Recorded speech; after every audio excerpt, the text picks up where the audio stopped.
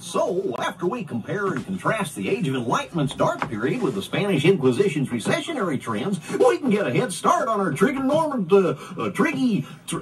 the math. Then, as a treat, I'll get us tickets to the Museum of Natural Arts and Sciences. I hear there's a spectacular leech exhibit.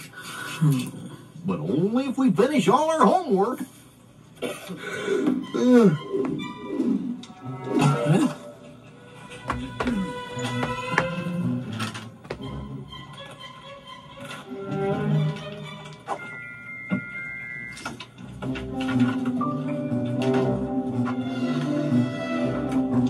Come in. Where are you going, son? Here you go, Daniel. Oh, yeah. Well, I was just gonna go to, go to the, to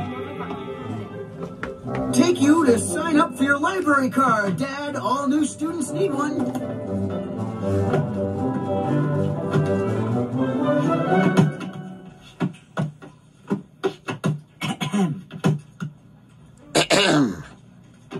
Good morning, gentlemen.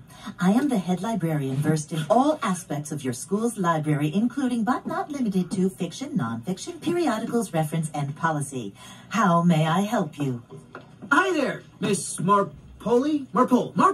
My dad needs a library card. Could you... Oh, it would be my pleasure. We here at the college library believe that owning a library card is a privilege, not a right. Consequently, we expect students to treat the Dewey Decimal System with respect. You'll find these helpful to your library experience. Is that a genuine mood ring you're wearing? Well, yes. Well, yes, it is. I'm a collector of 70s memorabilia and such. Sort of silly, huh? What, are you kidding? This here's the Gilligan's Island Fan Club seashell. Get out. Do you remember the one when the professor built a non-combustible engine out of coconut shells and sand? Gorge, yeah. Buddy.